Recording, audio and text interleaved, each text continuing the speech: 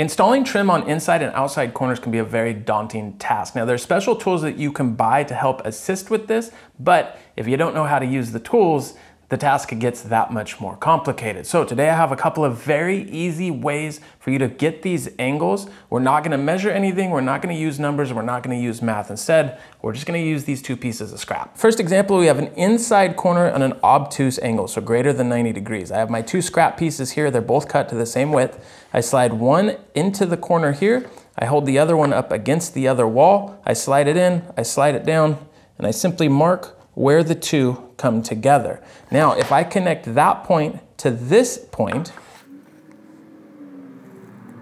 that is what I need to cut that angle to. Now, of course, it depends on how meticulous you are with drawing this out and how meticulous you want the job to be done, but this is all you need to do to figure out those two pieces. Cut both your pieces at whatever this is. It doesn't matter the number, and it's gonna fit every single time.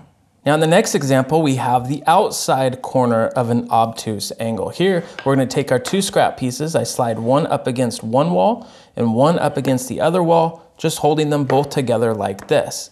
I wanna mark right here where the two overlap, and then I'm gonna go on the inside corner here. I'm gonna mark the same way. So it should look something like this. All I have to do is connect those 2 points, and that is the angle that we need. Again, cut both of those pieces to that same angle and it'll fit together just fine. All right, now I've switched it up to an acute angle. We're gonna go on the outside and it might look 90 degrees, but if we put a square up there, you can tell this is definitely out of square, but it works the exact same way. I slide one up on this side of the wall, one up on this side of the wall. I hold them together.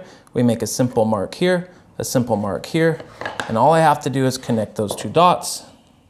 And that is going to be the angle we need. Again, cut both pieces to that angle, they'll slide up and meet in the middle. And last but not least, we're gonna do the inside corner of this acute angle. Now there's an issue here. If I put this square end into the corner, I'm gonna have a gap here, and that's not a good thing. So the easiest thing to do is just lob this off at an angle. I chose 5 degrees, you could choose whatever you want. And now when we slide this in here, we can get nice and tight up into that corner. Now I take my other scrap piece, I hold it up against the wall, down onto here, and I just make a mark right here. And when I connect these two dots, once again, this is the angle that I need to cut this at so that these two pieces will fit snugly into that corner. Again, there's no math, there's no messing around, no fancy tools. It just works. It doesn't matter what the numbers are.